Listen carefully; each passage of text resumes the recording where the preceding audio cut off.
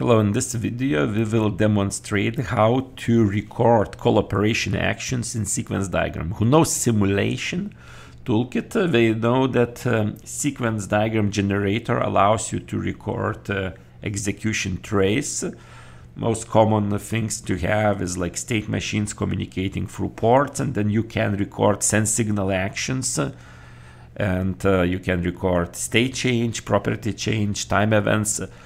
But big part of sequence diagram and simulation and modeling is operations, and call operation action recording is a little bit tricky. So in this video, in sample, we demonstrate a small case how to do it.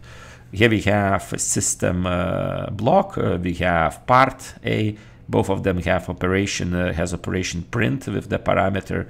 This operation as a method has this activity diagram which gets parameters that from this operation. You see here print parameter comes here, and then we call this opaque behavior with the script to print. You see just straightforward print of that parameter right here. So that will be printed into the console here, and we can put duration constraint here. You see like I used this duration constraint here to add it here. So that will be executed when we execute this operation, this or this one operation, right? And here in this block, we have this behavior where we input the string parameters, so value specification, so just the text, right? Pretty much you can go here, change, 1, and this partition 2.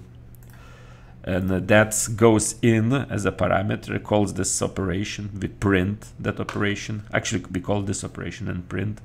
And here to call this operation, we in this block we call ourselves. We pass that ourselves as an object, and then we read part of that object as a. So A is the part read structural feature, right? Reads, and then we pass that result into call operation action as a target. So this operation is called not from this system, but from actually this one.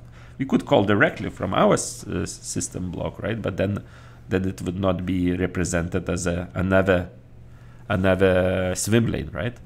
And here is another way to do it. We can change the context. So here we change the context with real structural feature action, but also we can change the context with the swim lane. When the swim lane represents this part, and then here we input the text and call this operation. Okay, so now let's simulate and see how it works. You see, okay.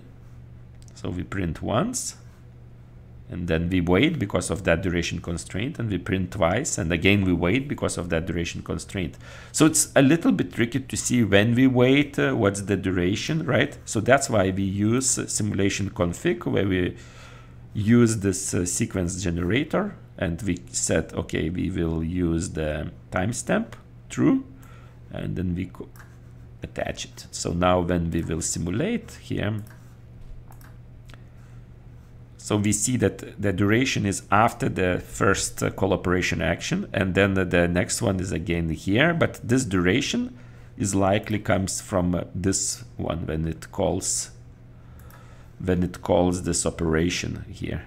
So it calls, prints, and then waits here, and then goes to the next step. That's why we see the duration. Even this duration is here. We see the duration here is 0, and then wait, and then 9. Okay, so thank you. So this is a little bit technical video, but it actually represents how to use as a pattern the call operation actions. And please use the sample, which is available in documentation, and let me know if you have questions.